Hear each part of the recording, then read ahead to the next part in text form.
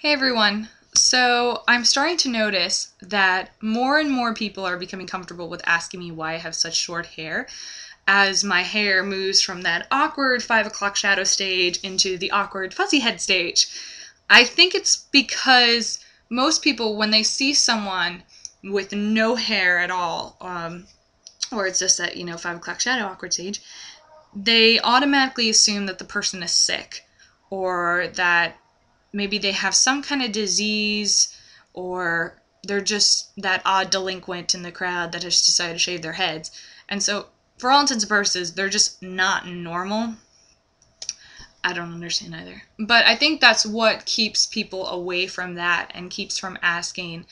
But as I've noticed is as my hair is getting longer and as it looks as though something happened and now we're coming out of it, more and more people are coming comfortable with asking about it. Just the other day, I had this couple come up to me, and we were talking, and we were doing stuff at work, and the wife walked away for a little bit. Well, the husband then immediately turns around to me. He goes, "My wife has been staring at your head for the last couple minutes." He goes, "And she keeps asking me," he goes, "before we approached you, what could possibly be wrong with her?" He goes, "And I kept telling her, honey, just because she has no hair doesn't mean that she's sick." He goes, so he then asked me why I have no hair, and I explained to him that I'm doing this fundraiser. I'm raising $5,000 for the American Cancer Society, and that I decided to shave my head for my loved ones that have passed away and that are still fighting this disease. So when I explained this to him, he goes, "See, that's what I told her. I told her that not everybody loses their hair." He goes, "if they're sick." He goes, "I mean, look at me. I didn't lose my hair when I had chemo." And I mean, my heart just kind of stopped. It was like, what?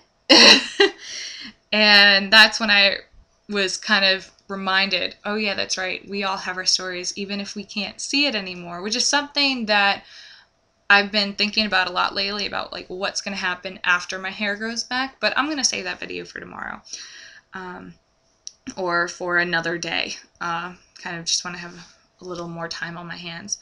But yeah, I mean, other than that, though, I had a moment yesterday where I kind of stuck my foot in my mouth.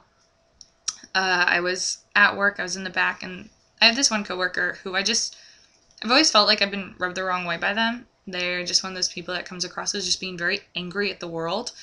And I don't like that kind of energy to begin with. But I was like, you know what, I'll give them a chance. But the energy's just not there.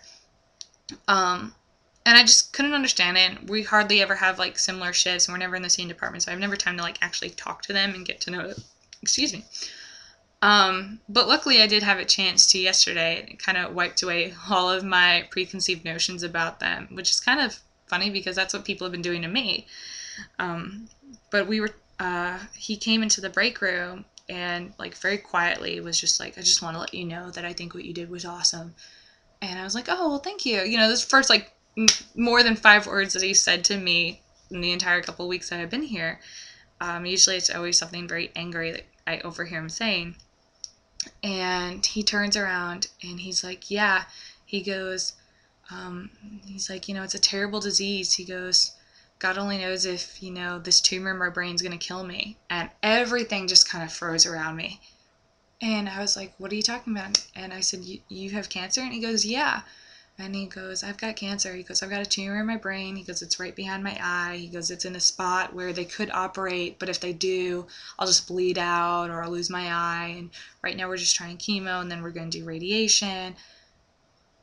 And that's when, with the couple, I was reminded that, yeah, we've all got our stories, but having this kind of hit me all at once, just reminding me of saying, oh yeah, this is why I'm doing this. This is for people that are going through their quiet struggles without their family or their friends, or, not everybody has to know what's going on behind a closed door. And so obviously now we're having a much better rapport at work because now we can actually talk about this, or I can at least understand him better and where he's coming from. And I at no point should have, put my preconceived notions onto him and just assume that he was a very angry person. Well, maybe there's a reason why they're angry. And so I just encourage you guys to think about that, during your day-to-day lives, that, rather than assume, because this is something that I'm also learning, rather than assume that someone's a certain way because of a certain reason. You never know until you actually put yourself in their shoes. So, that's it. Have a good night.